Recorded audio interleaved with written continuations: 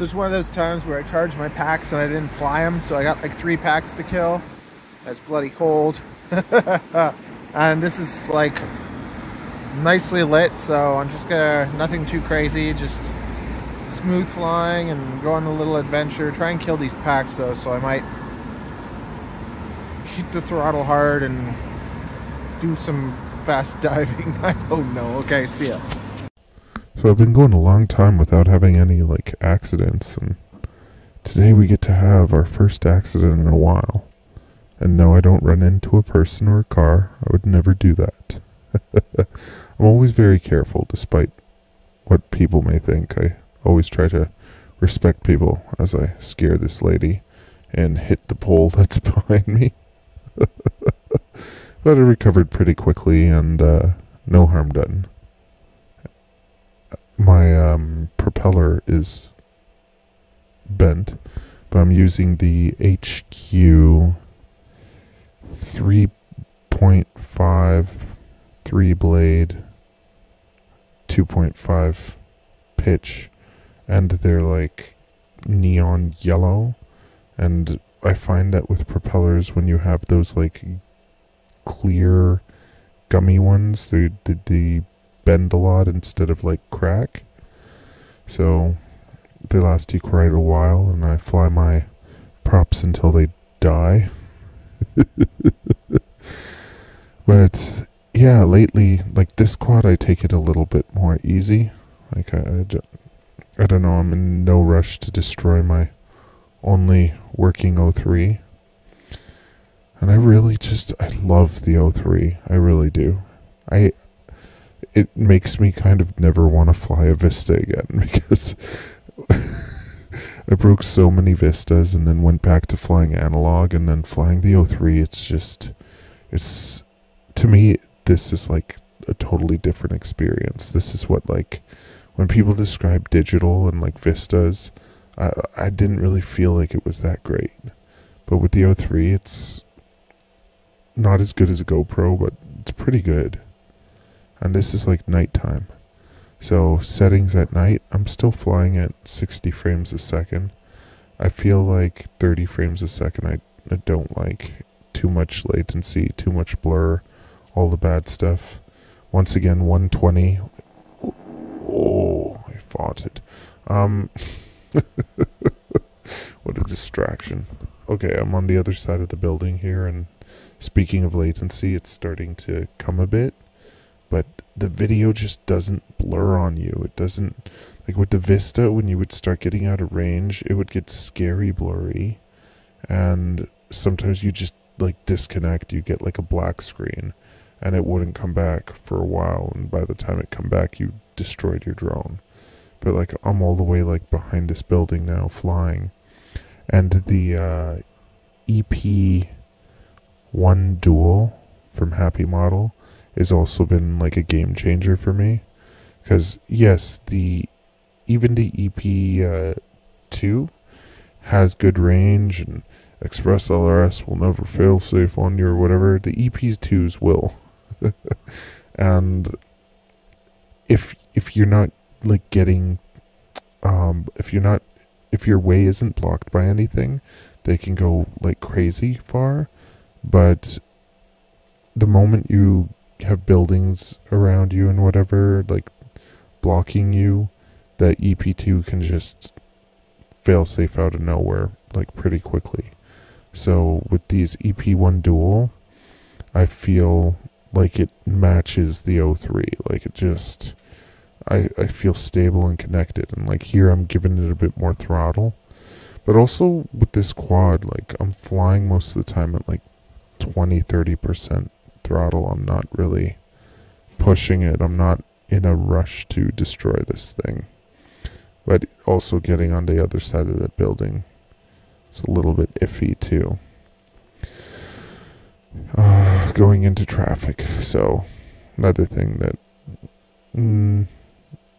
is frowned upon.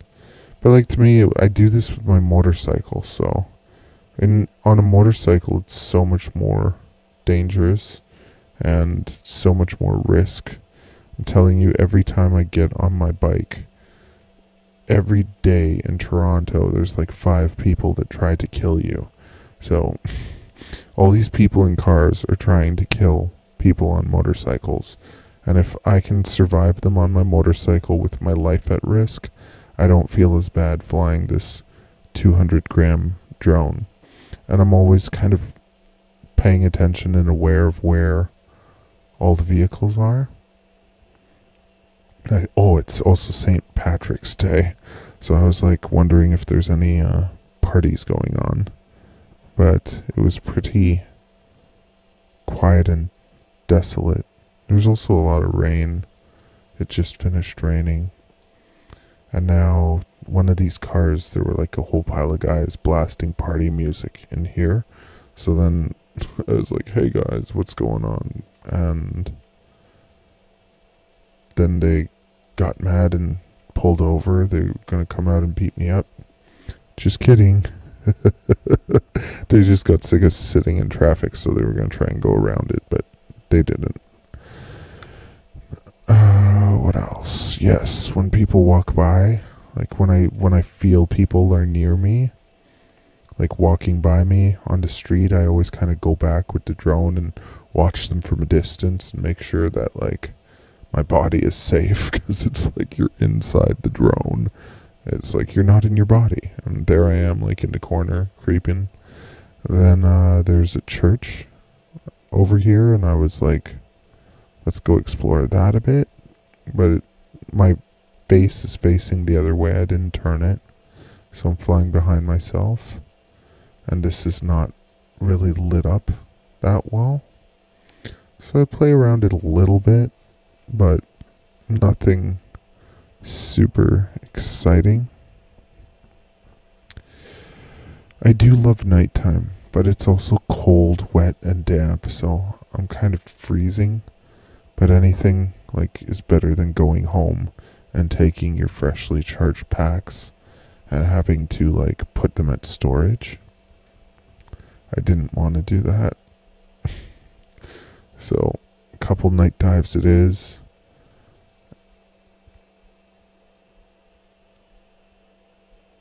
But even this I find kind of boring. I need to find some like sweet spots that like have good like gaps and places to just practice moves and stuff. It's just flying these areas, you gotta be safe. Oh, I've never been really a peeping Tom, but is a peeping Tom when you're like trying to see naked girls or something? I'm not trying to do that. I'm trying to just like see what's going on, like see if anyone's having a party. St. Patrick's Day. It was pretty boring. There's nothing really interesting going on. So, but it's interesting that you can even bloody do that. Because with analog, you can't really see that much. So it's a whole new level of like creepiness. I don't know. I don't feel like it's being creepy. I always feel like it's explorative, you know? Same thing with like, I don't feel like it's invasive when you put a smile on people's faces. It's like if you whip your drone at them and like charge them or something like that, then that would not be right, I guess. But when you just kind of like drift around them and say hello, most of the time it's cool. I see some people walked by me, so I was just like making sure my body is safe. You always got to make sure your body's safe. I'm always afraid that like one day someone's going to just come and smack me in the face or something. And there was one time that I was flying, and some like teenagers just like came up near me and they like went, ah, like they screamed. And that was a little bit of a jolt. So I always make sure that like I'm holding my radio in my hand very tight. Radio master. And I like here too, like I want to go through this super fast, but I'm a little bit scared that like at the end of this there's like that place and someone could open the door or something like that. And I don't want to smack into anyone. Even though if I did smack this into someone, I don't really think it would hurt them. it would be more like just awkward going to get it after. Like, sorry, that was me. Playing in the playground. Yeah, I want to find like a sweet spot that has like lots of like obstacles and like big holes that I can explore and whip around. Like, I don't know. Oh, I did find a place on my way home that I want to go and check out. It looks pretty sweet. I want a place that just kind of has... I haven't found that like perfect FPV spot. I have some really good buildings that I like diving. But I like if the well, like that place that I flew at the other day that has like the indoor-outdoor mall, like if that was like abandoned or something, that would be like the perfect spot to fly. Because there's so many people and there's always security and all that, it just makes it not as enjoyable. Like, it's enjoyable to fly in places where you're not supposed to, or like where it might be frowned upon, because that like really gets your jollies going. But I like to find just a place that I just love to fly. Just to have like a practice spot where I can just fly and fly and fly and get like better at things. Like I want to figure out like power loops on this drone and get all those like moves down pat and know exactly like how long and how much pressure has to be like put on the throttle that you're not like going way far back like here. See, like I threw myself way far back, but then you don't do it enough and you start like dropping and hit the pole or something. And yeah, I just want to get like really proficient and be able to whip it to my liking. Like see like a Matty flip where you don't like drift as far away. Anyways, time to go home. That's a wrap. Have a good one and thanks for joining me. Smoochy smoochy.